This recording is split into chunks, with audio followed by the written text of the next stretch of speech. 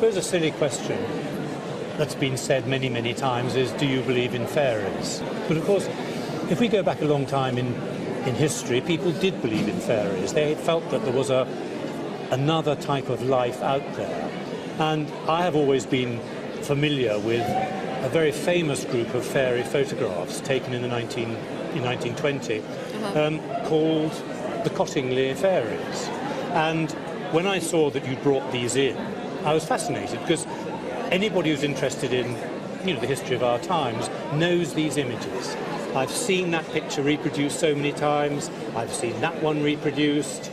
Each one I look at and I think, gosh, yes, I know these. They're extraordinary visions of how we believed in fairies at a certain time. But how do you have these? Little girl that took she took one of the first series of photographs in 1917 with my mother, and she took So hang on a minute. So your mother was what? Frances Griffiths. Yes. So the story is that these two children, one age 16, one age 10, believed there were fairies in the bottom of their garden. And in order to convince their father, they took a camera and they took photographs, that's right. And that was in July and August 1917. And those two photographs, as I understand it, were those two. Is that right? That's right, yes. So which is your mother? This is my mother here. That's your mother. So Elsie was what, her cousin? Or? Her first cousin, yes. Their mothers were sisters. Okay, so they came back with the camera and said, we can prove there are fairies.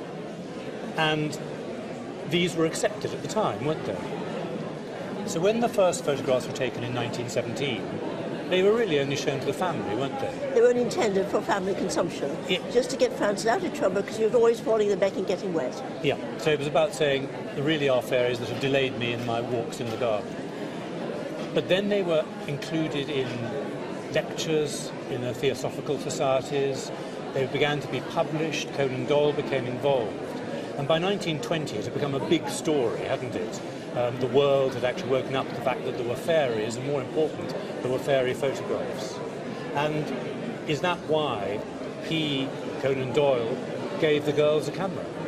Yes, that's right. He heard from Edward Gardner, who's in the Theosophical Society, about the photographs, about the first two photographs. Yes. And then Sir Arthur Conan Doyle gave one camera to Elsie and one camera to Frances. And sent them off to do it again, in effect? Yes, with lots of plates. Actually, we thought that was missing until about 10 years ago. We thought it had been thrown out, and my grandmother had thrown it out. And I was going through the safe about 10 years ago, and I found an old brown envelope. And I looked inside the envelope, and I saw that, and I brought the camera to my mum and asked, was that Granny's camera? So it survived as pure chance? It is, really, yeah. It was obviously meant to be. And did the photographs reappear at the same time? Well, just the last couple of years we discovered that. In fact, two we only discovered 2 days ago before the Antiques Roadshow. Really? Yes, because we were looking for stuff to bring here. Because, these are the most important pieces. Yeah. Because right. These have come directly from that camera. Yes.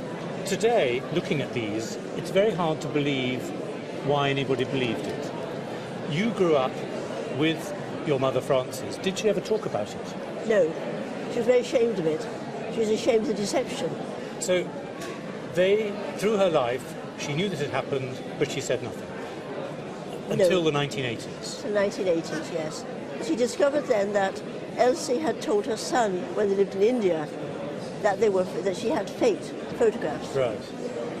And so when I told my mother that, when I told Frances that, she felt then free then to be able to talk about it. So did you grow up knowing the story? I did, yes. And I believed that the photographs were real at that stage. Until it was revealed. Until she actually said yes, in the early they weren't 80s. real. Yes. Okay. But she never spoke to me about it. I think we've got to look at why people believed. Because in those days, the camera couldn't lie. The camera was a scientific instrument. And so if you produced a photograph of a fairy, it had to be right, because it was a photograph. We are now much more cynical. We expect to be deceived. Our minds are open to the possibilities of deceit. And so things have changed completely. And by the 1980s, when she was talking about it, the world was ready to accept that this was a fake. Whereas until that point, many people had still believed that because it was a photograph, it had to be real. And this was in a place called Cottingley in Yorkshire, wasn't it, in Bradford?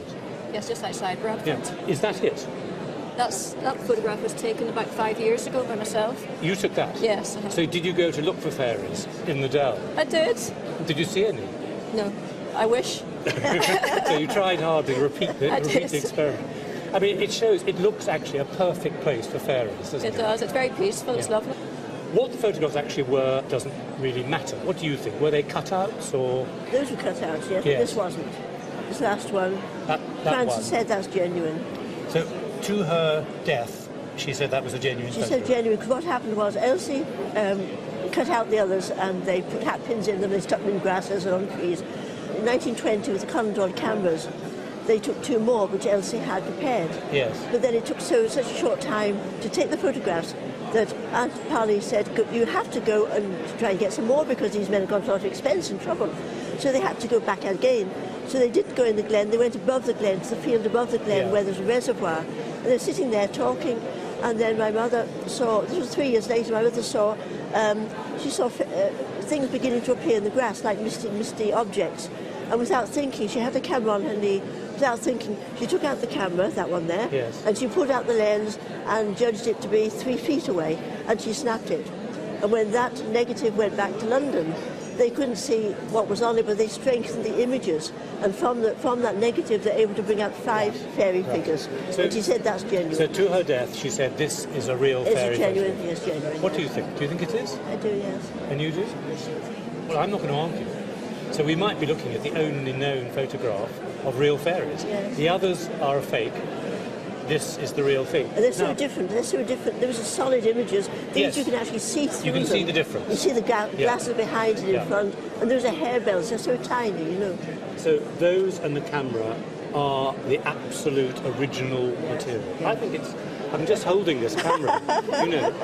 Now, what we've got here is something that is extremely rare. I mean, this is a camera is worth 20 or 30 pounds in pure camera terms. It's nothing. It's nothing special at all.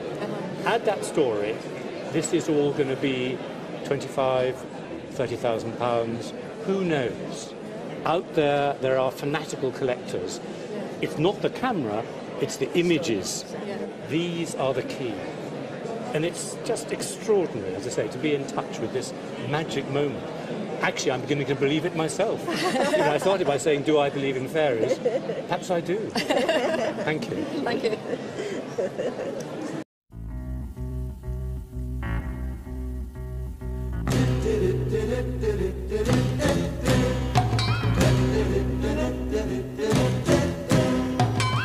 Kicked stones on an old dirt road, feeling dejected and all alone.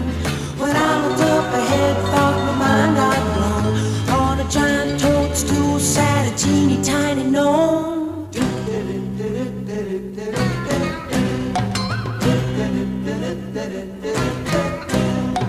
He was all involved in a game of solitaire. Said hello with a smile, just like I wasn't there. I kicked the dirt some more, he said please don't start a fight. Found a church key in his pocket, he opened up his pipe.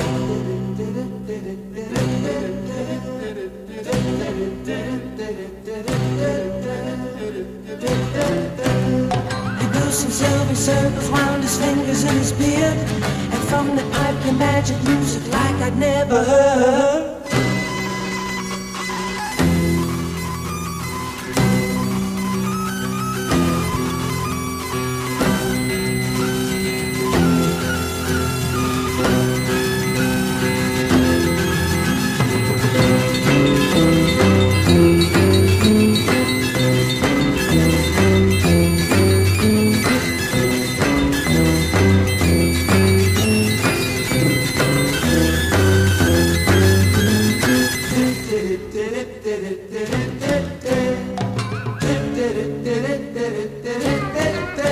As the notes came floating in, I picked up both my ears. I walked into a drive and hadn't felt a stomp in years. A rabid waiter took the order and quickly disappeared. He said the party's over, please come back.